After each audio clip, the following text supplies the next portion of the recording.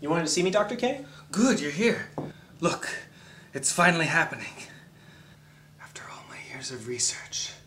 All right, I'm looking. See the way the subject's carrying on? Subject? You mean that cat? Yes. Okay. I told you he was gay. It's just a cat. A gay cat?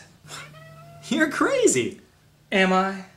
So I suppose you think it's crazy for a man of science like myself to spend 10 years of his life and $3.5 million in government grants to prove that Knuckles is queer?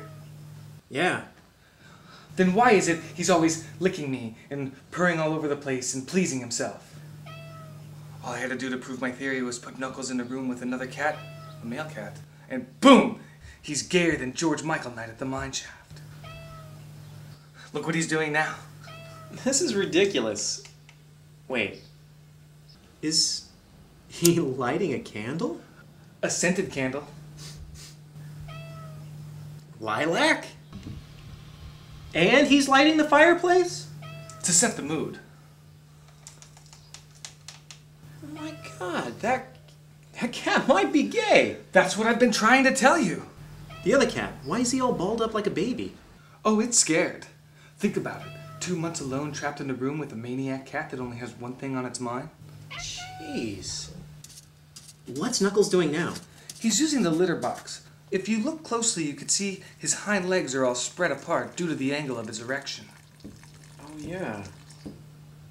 And the other one? Why is it banging his head against the glass? Oh, he wants out of there. But there's no way out. I know. Oh, I've seen this before. Knuckles is gonna wipe his paw all over the other cat's face. Now, why would he do...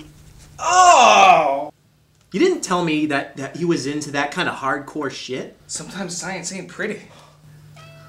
Look, he's making his move. He's putting in Top Gun. No. He's fast forwarding to the volleyball scene? Yep, it's go time. Oh! You know, had I not been here, Dr. K, I would have never believed you in a million years. What made you want to work with cats so badly? Prison.